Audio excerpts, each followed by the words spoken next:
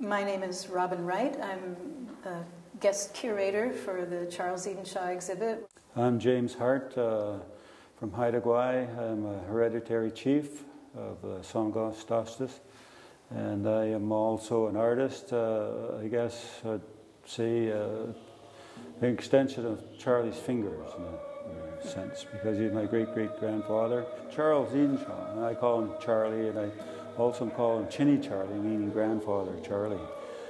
Chinny Charlie was born quite a way back, 1839, and Charlie seemed to get it. You know, he figured it out, and all his old training brought him to make these wonderful things that we see today in this show. This is a nice representation of partial mediums that he was practicing, you know, wood, ivory, silver, gold, and argillite. So, and he, I think, worked on some bigger totem poles too, but the trade started up and he made a living with his hands doing this artistry. Charles Edenshaw was well known as a great artist even during his own time.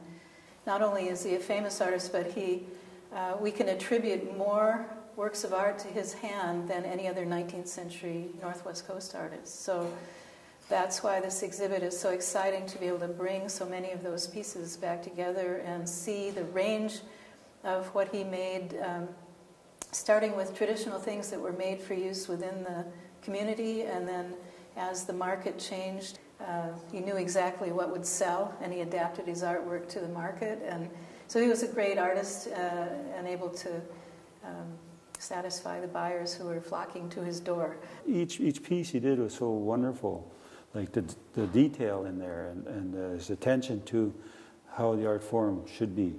And he just applied himself, and because of that, we today, as artists and people, look at his stuff and what he accomplished. We use that as a learning tool. Like, we go and look at all these wonderful pieces and study and study and study, because he did so many fantastic things with our designing, you know, our form lines, and how he added to it and created this wonderful flow and feeling to the art form. This was modern art of its era. This was contemporary art. People have been fascinated with his work throughout the 20th century, but never before have this many pieces been brought together and documented, both in the book and in the exhibition. Allow us to compare these things in the same, you know, room or the same exhibit in a way we've never been able to do before. So it's very exciting to assemble them all together and see them all in one place, and understand that there are probably many more that we haven't seen that are out there. So it's a great assemblage of some of the best pieces by one of the world's greatest artists. I concur.